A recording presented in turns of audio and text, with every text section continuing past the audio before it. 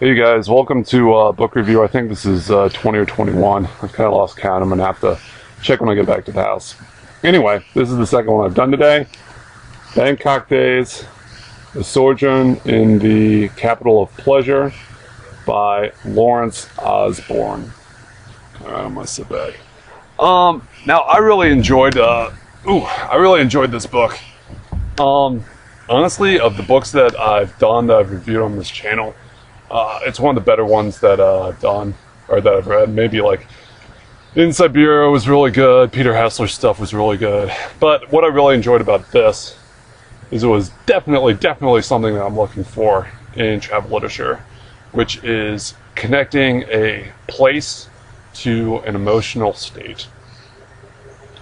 And not necessarily in a way that is fatalistic, like if you move to this place it's going to be this, but just like a very strong connecting the outer world to the inner mental state. Oh man, this sun is really bright.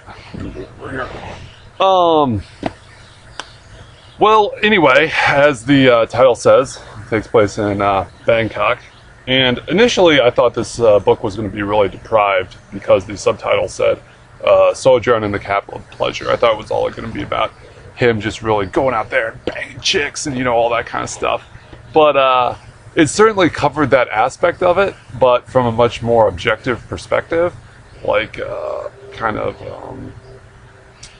both how he felt guilty in the very few times that he did engage like a hooker, but guilty, but at the same time not overwhelmed with guilt. And he also focused on, like, I guess the more common Johns who lived in his neighborhood, and just kind of their motivations. And, you know, for example, I think there was this guy Albert who had lived in Australia, and whose wife had died, and had enough money to get by, but really had like no relatives and had no connections, and just kind of moved to Tibet, I guess, as the old Buddhist saying goes. When you're alive, you're a drop in the sky of rain falling down, but when you die, you reach the ocean and it's just placid, like you just merge into nothingness. And I think that's what this Albert kind of did. Like, he certainly still had his emotions, and this is not the author, but the guy I'm talking about had his emotions, and you know, he painted, but it was just kind of sweet how this guy kind of went there to die, and not die in a decrepit you know, retirement home, but actually was trying to find some sort of, not necessarily peace, but calm way to end his life, which is kind of sweet and sad. Of course, this was also the guy that, you know, would regularly get like hookers and stuff, just to provide him company, and also to sleep with, but also just to provide him sort of companionship. And then they talked about this guy named like McGintis. There's really like about 4 main characters in the book, and then there's, but that's not what strictly the book is based around. Like, there are these 4 main characters, but then there's also just a lot of stuff, him doing like observation, or just like meeting people in one-off circumstances and stuff. So this guy McGinnis was sort of more the non-redeeming value type. Like, he had moved from England and was a real punter out there. I think that's the right word. And just kind of a sleazeball and slimeball, but also very engrossing and engaging at the same time. Like, he would constantly lie about his profession and where he made money, and was always sort of either had like a lot of money that you didn't know where it came from, or was completely broke, but like it wasn't, I mean, he probably was doing stuff illegal, but it wasn't like, it was just all very gray. And it's just kind of a very engaging, intriguing character. Let's see, and then there was also the Spaniard, who only appears kind of towards the beginning of the book. and then kind of towards the end, and he's sort of an artist who everyone thinks is a big deal, but turns out to do very banal bird motifs, and really has not had any. They suspect him of doing like the big hotel in the city, doing like a huge mural there and getting paid a bunch of money, but it turns out that he just kind of scraping by doing bird murals. And at the end, his last encounter with Lawrence actually asks him for $50, which I thought was kind of funny. And then the last guy,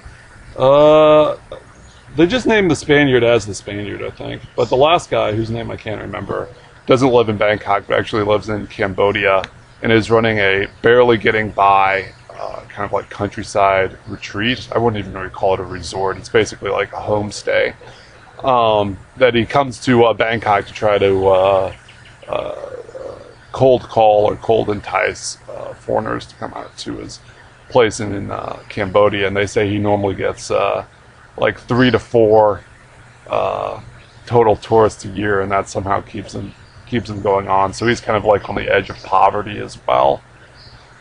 Okay, so those are the sort of the 4 main characters, but what I really wanted to talk about was how this book really, really penetrates, like, penetrates the emotional field.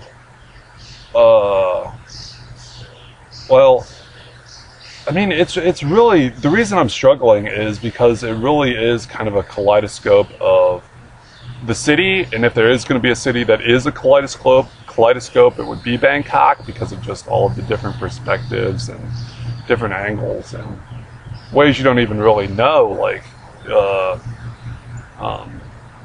is this what it appears to be, or is it a figment of my imagination? You know, even singular objects can be viewed as kaleidoscopes, let alone an entire city which has thousands of different things to see, millions, really. But also the how that matched the kaleidoscope of emotions that was within the author, and the author observed within other people. You know, everything from huge, like a huge protest that was going on downtown against the military rule in the country at the time, which wasn't really that strongly felt. Like, it was a military rule, but it wasn't like totalitarian. It was just barely hanging on. Like, and the other side of that, which is just these kind of brightly lit malls that these hardcore protesters would go to across the street from the main square on their off time, and go to like the Nike store or whatever. I mean, it was great, kind of a contrast between the two.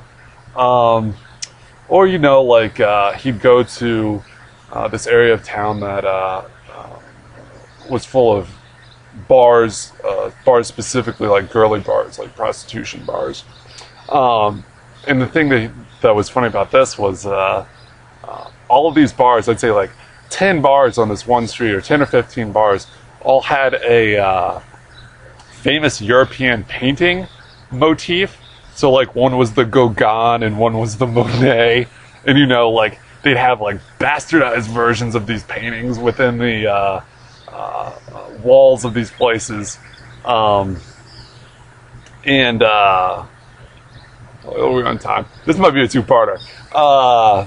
And you know, like they really wouldn't, like none of the Johns or the prostitutes would really know like who this person was, but it was just a motif to kind of add some, you know, make it stand out and add some class to the place, I guess. I don't know.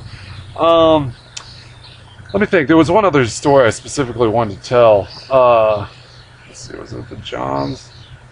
I don't know. You know, it talks a lot about like Buddhism and kind of the differences in the way that Buddhism views sexuality versus you know, the West, the Christian tradition.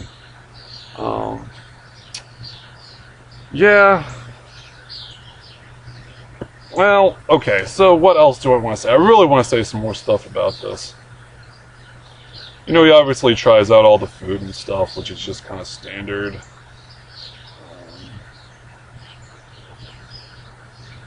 There's really something I want to say.